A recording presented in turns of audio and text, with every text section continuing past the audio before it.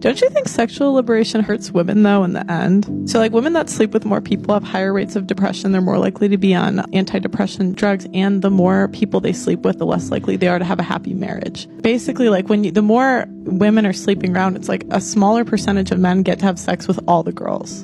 And so it's like you're basically a side chick. Because you get a lot of data from, like, dating apps. Yeah. So you can really see who people are sleeping with. A lot of women think sexual liberation is the ability to be desired by men on the terms that men set. Now, it don't make no sense. Women have very little idea of how much men do not like them. In January, a tall 25-year-old serial shadier in New York City became exhibitor for this claim, and also for men's defense against it. West Elm Caleb reportedly was intimate with a lot of women via dating apps and wasn't very honest with any of them about what he was doing. Then some of his dates compared notes via TikTok, and the result caused so much arguing, it was even reported in India. Why all the noise about some 2-bit Lothario in a city a long way away? Well, in one sense, this is as old as humans. The ongoing resonance of mythic figures such as Helen of Troy show we've been quarreling about men, women, and intimacy for a very long time. But the contours of the argument are also uniquely modern. It concerns a dream of weird freedom that blossomed in the mid-20th century, and that Greer herself helped to articulate. And it also captures the way that dream has soared in the hyper-mediated 21st century world. In The Female Eunuch, Greer argued that men have, since time immemorial, stuffed women into a domestic role in which they are treated variously as intimate objects, a receptacle into which he has emptied his seed, a kind of human spittoon. In turn, she thought, women have internalized a stunted image of our own desires. While our bodies are different, supposedly immutable differences in our inner lives are really imposed by stereotype. And this stereotype serves to castrate women, replacing a fully engaged and emancipated female energy with a weak and artificial femininity. Greer argued that women should abandon this self-imposed prison. Instead, they should pursue revolution, meaning the freedom to be a person with the dignity, integrity, nobility, passion, and pride that constitutes personhood. 5 decades later, how is Greer's vision working out? Well, the Anglosphere rejection of suburban domesticity and motherhood is now advanced. The average age of marriage has been rising steadily since the 70s, while the total number of marriages has declined steadily. Over the same period, birth rates in the US and UK have fallen steadily and are currently at their lowest ever level. Childbearing was never intended by biology as a compensation for neglecting all other forms of fulfillment and achievement. And now that women have more choices, they're voting with their feet, or perhaps WOMs.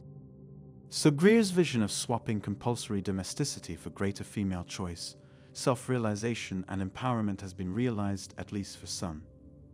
But how far did she really swim against the tide in setting this out?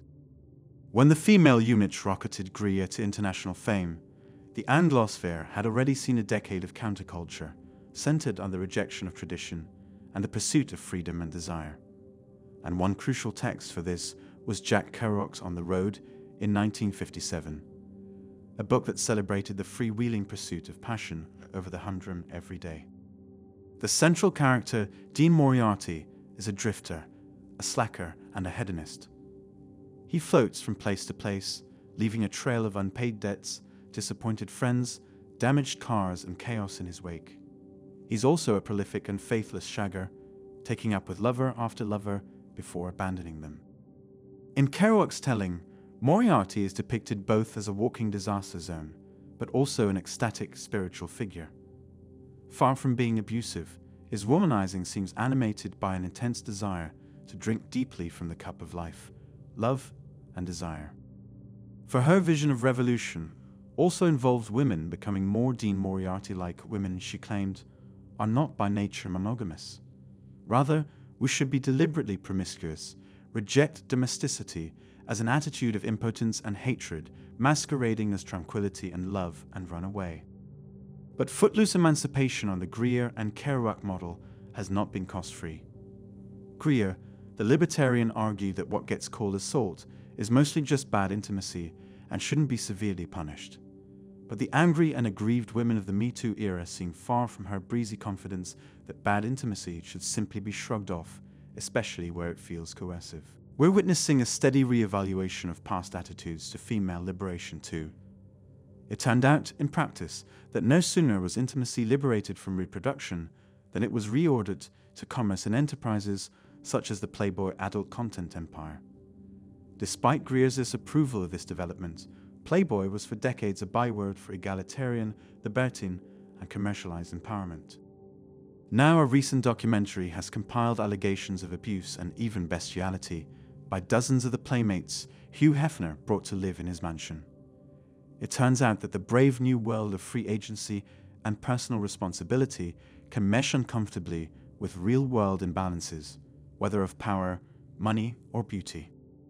Meanwhile, the female emancipation Greer pursued has delivered a bonanza for every live-in-the-moment modern-day women with the looks to enjoy it.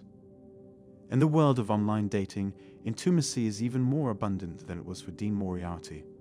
Photogenic male friends find female attention so abundant that some are quite sick of the attention. But not everyone lucks out. Among those neither married or possessing the charms to game online dating, intimacy access may be difficult to come by. And among these involuntarily celibate men, this uneven liberation has spurred a boiling rage, much of which is directed against women. Over on the other side too, it's the other team's fault, every woman exploited in a Me Too situation, or running afoul of some other amorous asymmetry, points the finger at patriarchy for her distress. But the common factor in both cases is a culture in hoc to the libertarianism of Kerouac and Greer. For while this worldview was lionized as freedom, in practice, what it delivered was a kind of marketization of the heart, that imagines we can love according to principles of rational choice and utility maximization. Rooted in mid-century liberation, this paradigm powers much of the hostility between the genders today. When a man claims that we shouldn't empathize with Hefner's bunnies as they were adult women who should have known what they were getting into, that's not misogyny. It's just what it looks like when you apply the market logic of freedom and personal responsibility to intimacy. The same market logic suffuses the manosphere fixation on amorous market value and concludes that West Elm Cad did nothing wrong. For in market terms, we're all independent, rational adults. On the other side of the ledger, we find the same mindset in the women who share first aid evaluation spreadsheets with their friends.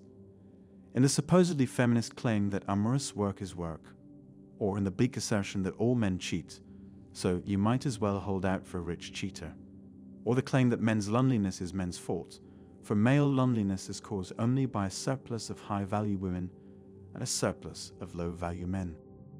Instead of questioning amoral market liberalism, all we're offered to make sense of this mess is a schizophrenic feminism wholly enthralled to the same fixation on autonomy, but only for women. This worldview celebrates Greer's radical autonomy and immoral permissiveness, while dismissing observable normative differences between the genders as stereotypes and blaming any negative side effects of this approach on patriarchal revanchism. Beneath this officially sanctioned surface, meanwhile, lurks an increasingly embittered male resentment that reacts with gleeful schadenfreude whenever a woman acknowledges that there can be trade-offs between female empowerment and motherhood. Yet, neither side is willing to see the field of courtship as anything more than a low-trust, radically individualist, structurally impermanent market, a grim perspective both reinforced and accelerated by the dating apps that now dominate courtship. Under that cloud of suspicion and impermanence, it's easy to see how the prospect of an 18-year commitment to a dependent child, and hopefully also to his or her other parent, might well seem wildly implausible or just unattainable. Where autonomy conquers solidarity, children are psychologically and increasingly literally inconceivable. But it's precisely when we get to children that the persistent asymmetry between the genders becomes most difficult to deny, as poignantly illustrated by the lives of both Greer and Kerouac themselves. Kerouac is an object lesson in the wider shockwaves caused when men refuse to move on from amoral hedonism. He married 3 times and only grudgingly paid child support for Jan, the daughter he fathered in his 8-month marriage to Joan Haverty after a paternity test. He met his daughter only twice. Her life was marked by poverty, trauma, drug-taking, and finally death at 44. Greer, meanwhile, never had children. Her biographer recounts how she struggled and failed to do so before eventually taking solace in her animals. Team Kerouac and Team Greer are both really the same camp. But depending on your gender, the costs of liberation are inescapably different. And if we just point fingers at the other side's selfishness, we miss the deeper truth that beneath the pervasive tone of cynicism are real humans. And no matter how loudly disappointment curdles to bitterness, nearly all in truth still long for intimacy, companionship, and in most cases kids. Such a craving for solidarity is now nigh on impossible to square with contemporary norms or social infrastructure. Hard as it may be to admit, this is not the exclusive fault of one gender or the other. And yet compassion for the opposite gender's predicament is ever more difficult to muster. What are your thoughts? Tell us down in the comment section. Remember to like and subscribe. Thank you for watching.